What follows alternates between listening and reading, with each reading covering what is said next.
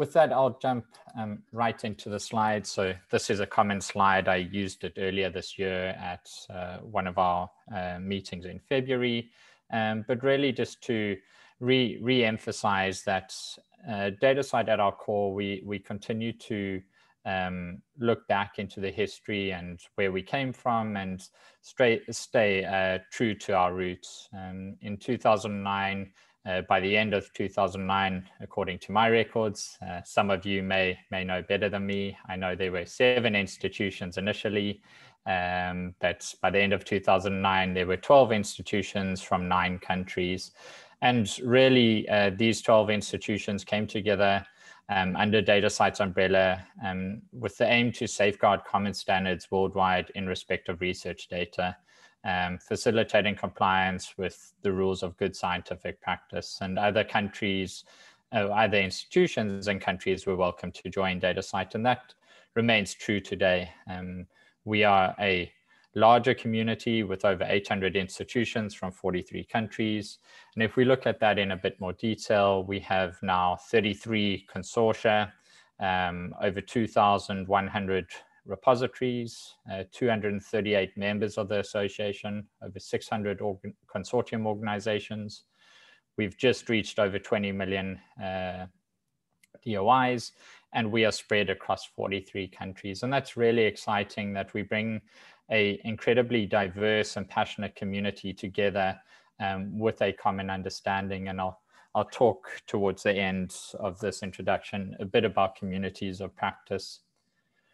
Our governance, the General Assembly, our members, you are our overarching governance, and together the General Assembly with the board and members of the community set out the strategic plan from 2018 to 2021.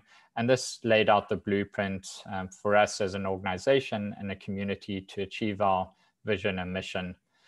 From that, we then developed the DataCite Vision 2020, which I'll touch on briefly. There were some recordings prior to the meeting where I go into this in a bit more detail, but I'll touch on that briefly. And this then enabled us to set individual goals across teams and individual team members to make sure that we continue each and every day to serve the mission and vision of DataCite and support you as our members. During this year, we set out to achieve Vision 2020, and there were 4 key strategic priorities. The first being formalizing the new business model.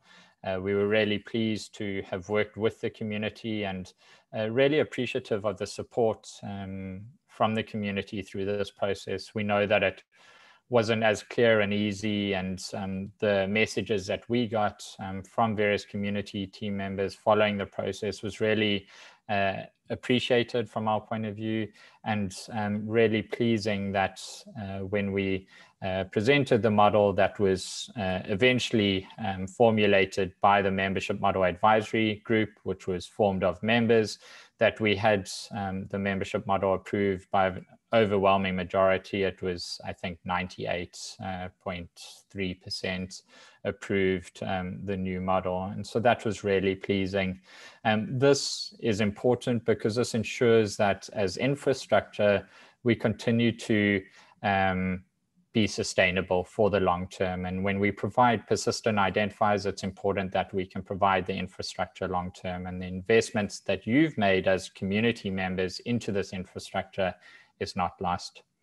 In supporting that, the second strategic priority was to optimize our internal operations, our systems and processes. So we've done a lot of work in streamlining our processes, and this helps ensure that we can scale efficiently, so keeping our costs under control through optimized operations and processes, but also ensuring the compliance within the various legislation and policies within different countries, such as privacy policies, etc. We've also made significant efforts in consolidating our services and infrastructure. This will continue into 2021.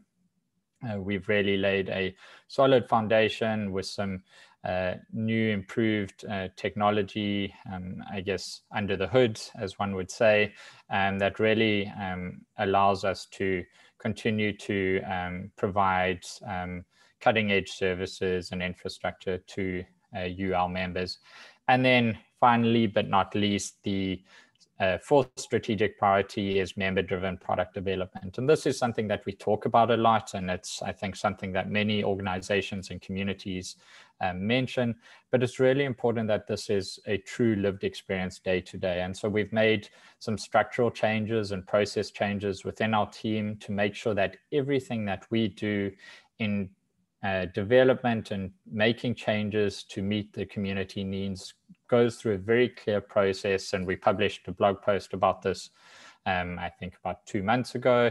And part of what Sarala will be doing in the following session is talking and getting some input into some of the things that we are thinking about.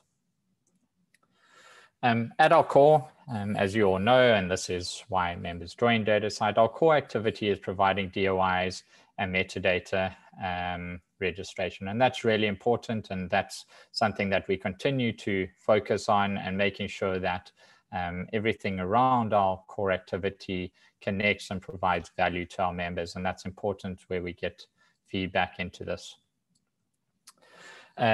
DataCite DOIs and the FAIR principles. And so this continues to be an essential component for implementation of the FAIR principles. So by using standardized metadata, so working with our metadata working group that continues in operation for over 10 years to make sure that PIDs and DOIs and research data is findable, making sure that it's accessible, so it's resolvable worldwide in every browser, and the URL associated with the DOI can be updated and the DOI remains unchanged. I don't think this is anything new to any of you.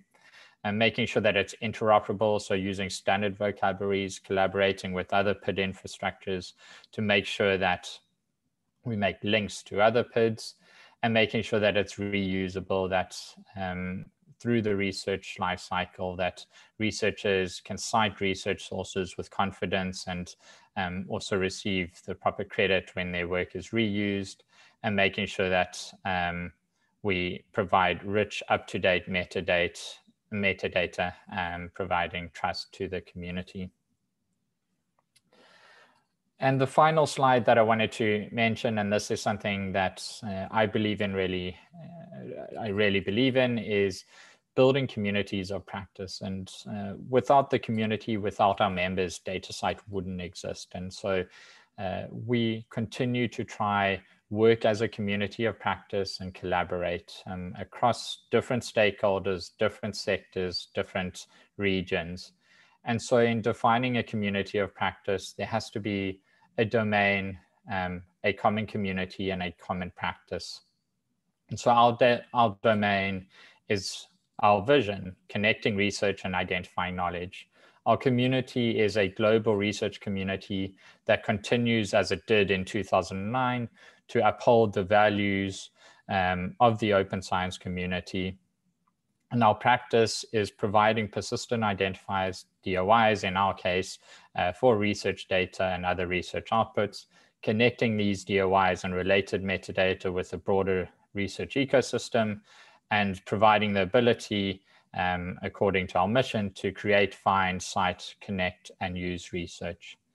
And so together, I like to talk about building communities and working cohesively together, and having an open forum for continued conversation and evolution of our infrastructure.